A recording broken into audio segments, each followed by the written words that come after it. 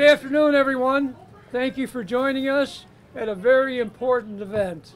Today, we welcome Señor Pollo to the shopping center called Prospect Crossings in Prospect Heights, Illinois.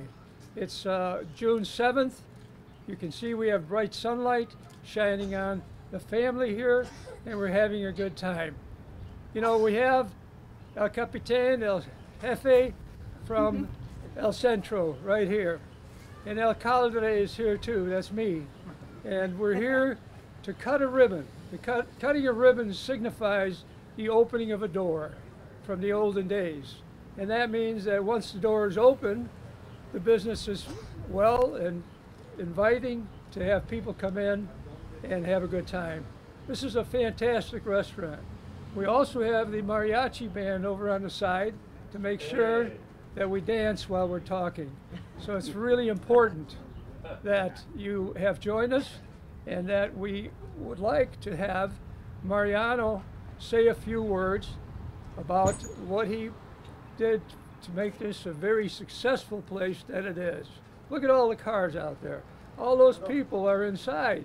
They're eating, they're having a good time, they're dancing, everything is just wonderful. So Mariano, why don't you step up and just say a few words about your business.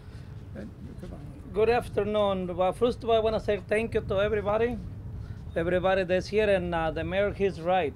The place is packed.